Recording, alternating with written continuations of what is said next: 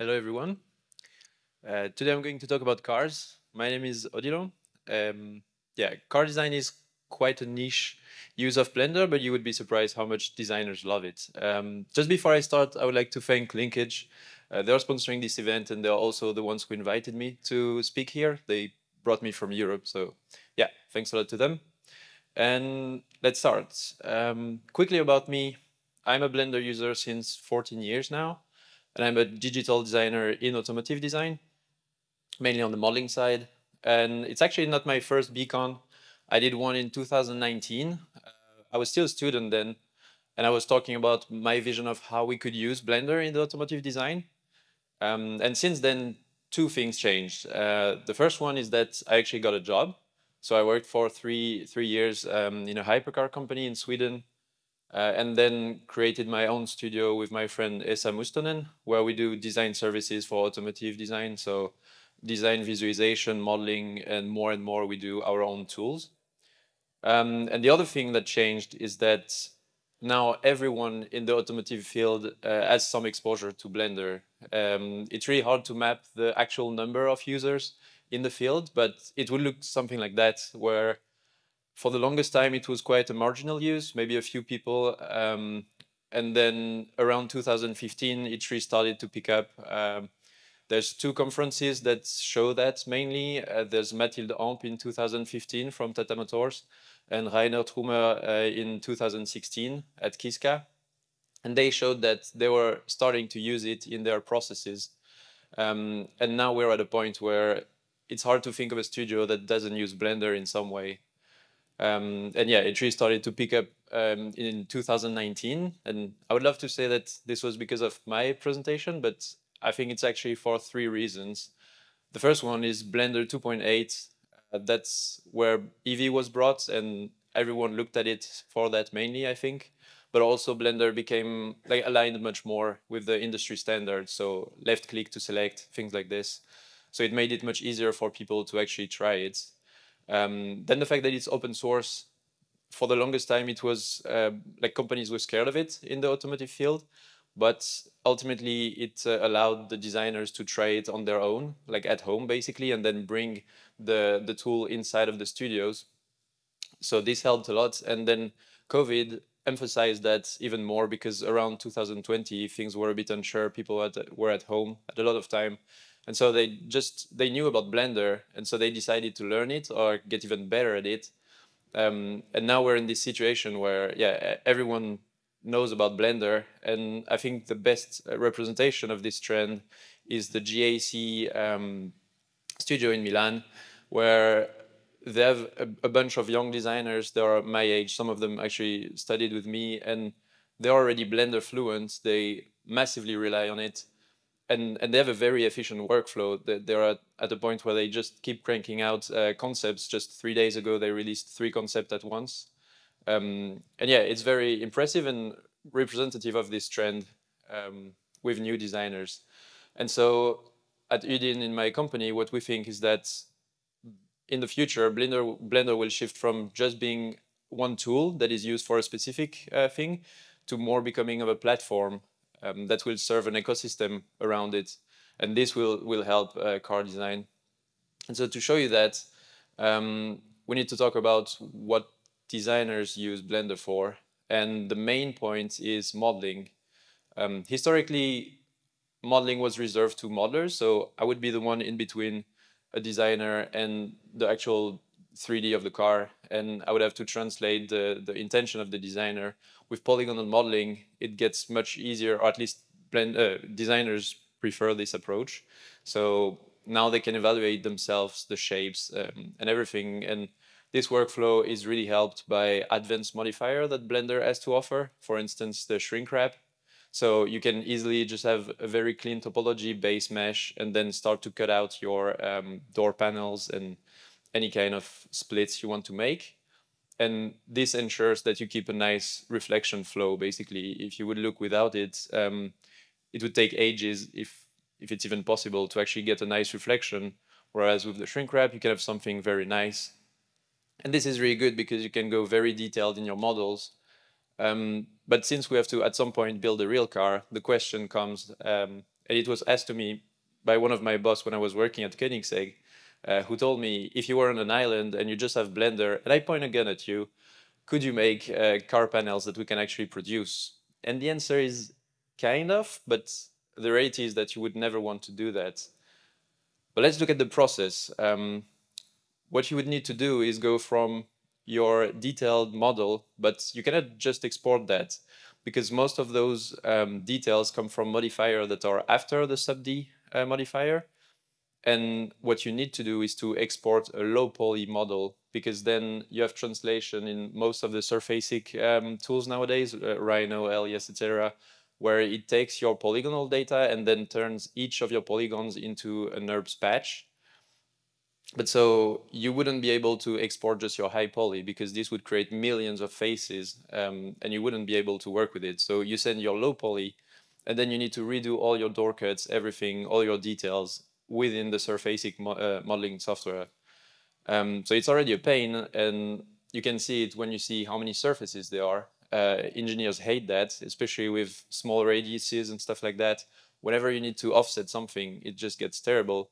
And even if those problems were not there, Polygonal just has some inherent trouble based on the math. Like you always have those one vertex that is connected to 3 or 5 edges. And you cannot avoid that. You just have those 3 axes. So it's like a cube. At some point, you need to have these.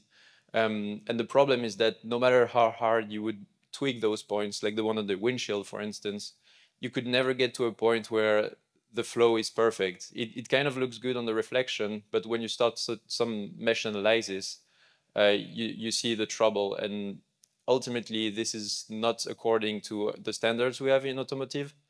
And so you cannot just use this process, basically. And some companies find workflows that can take the best of both.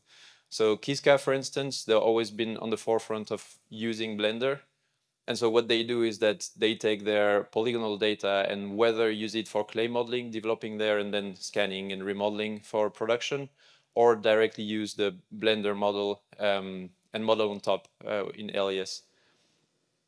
And so we can draw a few conclusions already on the modeling side, which is that Blender is great for exploration for designers. And the modeling is very, very well supported by advanced modifiers as the shrink wrap. But ultimately, you need NURBS and surfacing expertise to reach the automotive standards. And a simple way to represent that is just this graph where poly is really good to go fast at the beginning, and you can get to like the reviews and everything, but ultimately you kind of cap to high quality visualization, whereas NURBS has a much more linear way to progress, but you can go much further and go to like the production aspects. But Blender is not used only for modeling. So the second point is visualization. And here it's very different. You have 2 approaches within Blender. So you have the cycles for ray tracing, and we start to see some bigger players using it, like Renault and GAC for professional press rendering. But we have also Eevee, which is great for reviews and looks really nice. And so this time, there's not, we have the 2 approaches within the same software, like NURBS and Poly are kind of, you need to switch software, whereas here we have both. And we can start to play and go a bit further then. So one thing I really like to play with is the shading system in Blender, which lets you do very complex light behavior basically on your materials. And you can do that all procedurally. You don't need any maps, and this gives you a lot of control. And so what we did is to develop that to an extent where now we have almost 1,000 materials. We have a library that we use, and the goal for us is to not rely on tools like Keyshot or things like this, where we can just stay in Blender, and within it, we can just do all the shading and the visualization directly.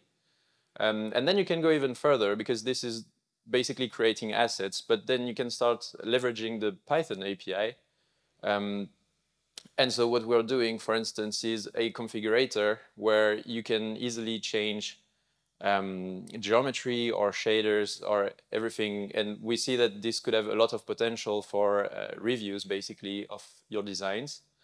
And since you just program it with the API, you can create something that is also very convenient to use, with its own interface, and you can set up all of those options directly within Blender.